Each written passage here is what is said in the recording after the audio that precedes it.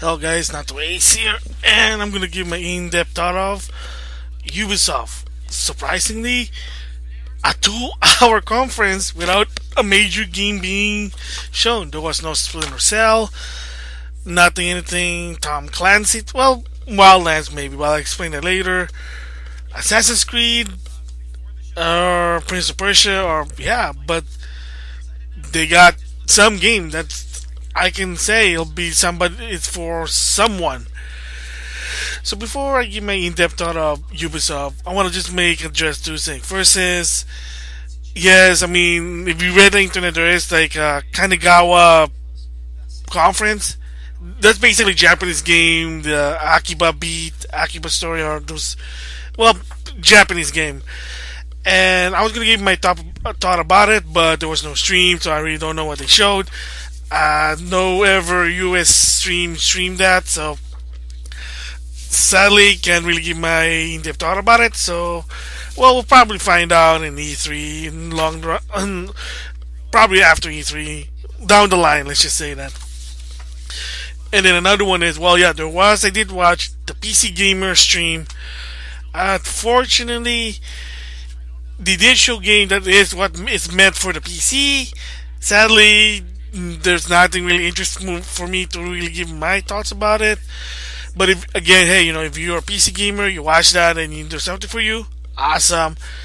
So basically, that one I can't really give my in-depth thought on the PC gaming conference. But they did show game that's what's worth if you're a PC player, like Dawn of War 3. They showed that one. There's a Series M game. Of course, first-person shooter for the PC is always better than the console. Nothing personal. It's just my opinion. So unfortunately, here I'm not being like, a console versus PC thing. It's just that I try watching the PC gamer conference. They did show some games. They showed something that's interesting. Nothing for me, sadly. So I really can't give my in-depth thought about it. So for that one, I have to give a grade of an NA, not applicable. So unfortunately, I can't give a grade on the PC Gamer Conference. As well with the Kanagawa games, since I never really saw the stream. Both of them gets an NA from me, nothing personal. So with that, let's go move on to the Ubisoft. So the first thing they showed was, no surprise, Just Dance 2017. Of course, no surprise there. Of course, fancy, so colorful, so dance. It's a dance party, Just Dance. And now, the surprise is it's also going to be in Project NX. So of course that means it's going to be a launch title. Just wait and see what happens there. So moving from there is Tom Clancy Ghost Recon Wildlands. Yeah, it's another game. Basically, it can be a third-person, first-person shooter, action, tactical game. You're in the Wildlands. You're stopping drug cartel. And the best part there is now you can finally use drones as your asset to give you an advantage. Looks good. It's not going to come out until 2017, but it's awesome because again, it's one of those games that you can do a co-op campaign mode to capture your target. And again, the key word here is team-based. You have to cooperate with your team. That's awesome. Again, if you like this type of game, there you go. So the next one, what I'm hyped for when I saw it, I was like, awesome, gotta get this game, maybe. And that is South Park Fracture But Whole. Yes. So basically show how the game works. It's much improvement than the Stick of Truth. Even the battle's now much better because what happened now is it's not just like a Final Fantasy, turn-based. It is a turn-based, but now there's a grid. And not only that, is that your fart now became, remember your fart basically was legendary in the first game. It needs to help, you needed that fart skill to unlock certain situations, but now it's become more legendary that it can rip through time, apparently according to Matt and Trey. I don't know what that means, but I guess it's going to be the key for the future is your fart. But yeah, the battle's much improved. Now it's about superhero, and I like the concept of the Civil War. That's basically their concept of it because basically Captain America 3 Civil War, and not no surprise, they also poke fun of the Marvel Cinematic Universe Phase 1, 2, 3. That's why the Civil War happened. And they said the game starts basically after the events of the Stick of Truth. So your create a character or your main character was a hero in Stick of Truth. Now suddenly because you're not playing Stick of Truth, you're not a superhero anymore. You may be a king, but you're not a superhero, so you're back to square one. That's the joke. But awesome game. If you're a South Park fan, yeah, guarantees day one for me a buy. And for people who pre-order the game or buy the game like day one buy, you get the free Stick of Truth game. I think PC. I don't know which if you can the platform you choose or just PC. Ubisoft base probably have more info about it, so but still awesome. So after that, they did the Division, the Underground expansion, more info in it. So if you watch the Xbox conference, they just kind of expanded on that discussion or that showcase on the Ubisoft conference. Excuse me. Alright, so from there they showed a VR game called Eagle Flight. Basically, it's a VR game. It's for Project Oculus or Oculus, HTC Vive, PlayStation VR. You're an eagle. You have a perspective of the eagle, and you're flying around. That's basically it. So it's probably one of those simple, basic games for VR game, but hey, why not? So speaking of VR game, Star Trek Bridge Crew, which is another VR game, and they showed some of the cast of Star Trek: Jerry Ryan, that Borg lady, Carl Urban, of course, young McCoy, LeVar Burton, what's her name, Geordie LaForge, and one of the developer for Star Trek Bridge Crew. They showed how they played it, and they were excited about it. So interesting if you're a Star Trek fan. I'm not. So, but finally you want to be in a virtual reality of a bridge of the Enterprise. Hey, there you go. And speaking of LeVar Burton, whatever happened to Reading Rainbow? I heard that Kickstarter basically got a successful fund. It got successfully funded. Excuse me. So what happened to that one? Why not? Why not Reading Rainbow VR? That'll be awesome.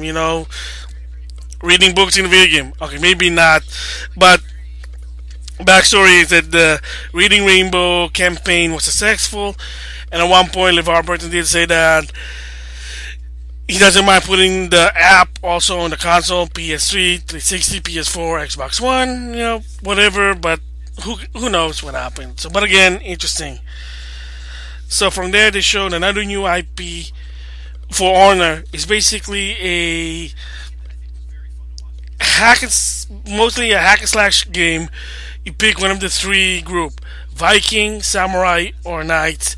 And apparently it has a story, but basically it's about somebody causing a war. So that's what it's a three-way war of the Samurai, Knight, Viking. So that might be interesting. We'll see the reviews for it. So from there they showed another version of Trial, which is basically Ubisoft version of Excitebike. They call it Blood Dragon. And all I can say is it's something that came out from an Adult Swim games. Interesting. Alright, so moving there is, of course, there is no Assassin's Creed this year because of what happened with Unity.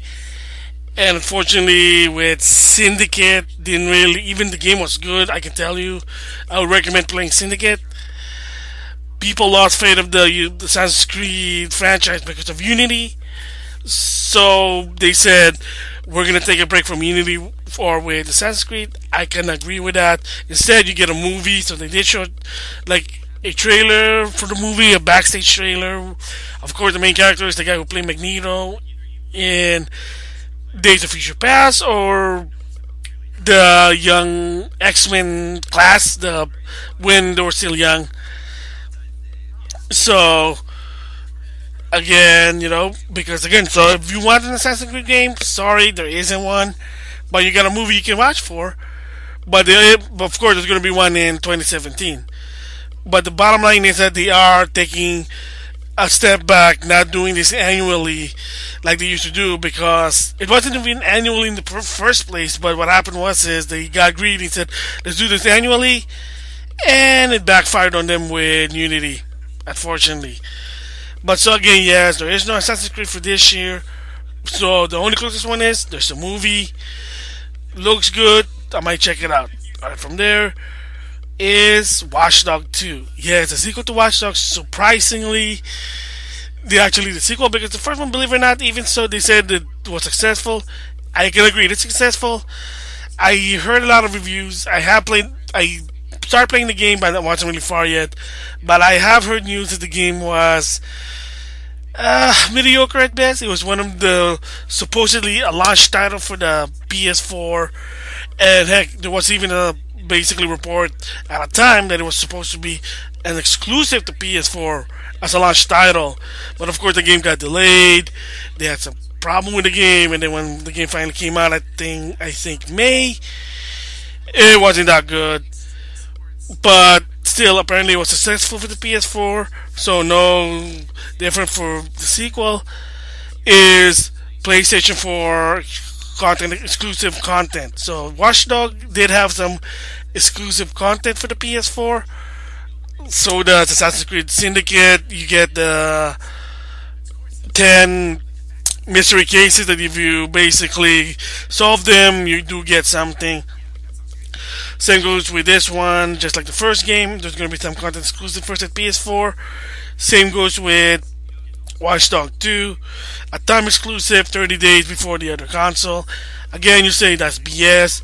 Well, Division did the same thing. Microsoft bought the exclusives, paid them for exclusive for Division for Xbox One. So, Watch Dogs, PlayStation 4. It is what it is. And lastly is, surprisingly, props to Ubisoft, always showing a new IP.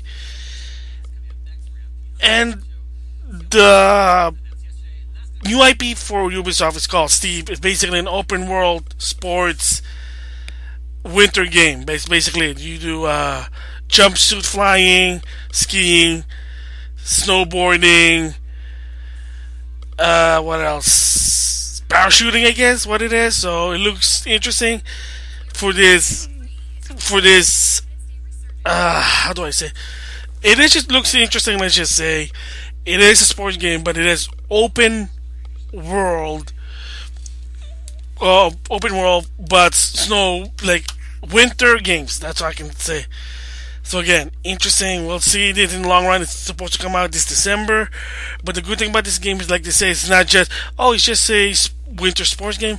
But there is a lot of things too, like such as, one is, again, like I said before, the social aspect. Now getting together, playing together with the games. And now you can also share content. They show that feature there. So again, kind of really interesting. We'll see what happens in the long run when it comes out this December. So there you go, the Ubisoft conference, my thoughts about it. This one, another one, I gotta give it a surprisingly 10 out of 10, because again, it's just like Microsoft, wow. And the reason being is that for 2 hours they showed something that's interesting for somebody that is nobody, like, let's just say left behind. So that is interesting that you got games for the Trekkies, people who like the Tom Clancy game, weird game, Watch Dogs. Sadly, no Assassin's Creed, but again, I can understand no Splinter Cell because they just had one, I think, last year. Can understand it, but again, there is a game. Again, like I said, there's a game for everyone. The presentation is good. For something that doesn't have Assassin's Creed and Splinter Cell, man, for 2 hours, that's pretty good. Aisha Tyler being a good host, awesome. Again, it does catch your eye. There's no stupidity on the Ubisoft. I know there was at one point in past conference, there's one with Mr. Caffeine. He was just really goofy. And then before that, laser tag. So this time they finally learned their lesson from that one and made an improvement. They just show game they were going to show from 2016 all the way to 2017. So there you go. Again, 10 out of 10. So with that, the last conference for Monday is Sony at 6 p.m. Pacific. Can't wait to see what they show. And then from there, I'm going to give my thoughts on who won the conference versus Microsoft versus PlayStation, because Nintendo, I'm sorry to say, disqualified since they're not doing a conference nor a digital event. They're just going straight to Treehouse with, of course, The Legend of Zelda Wii U. We'll finally get more about it.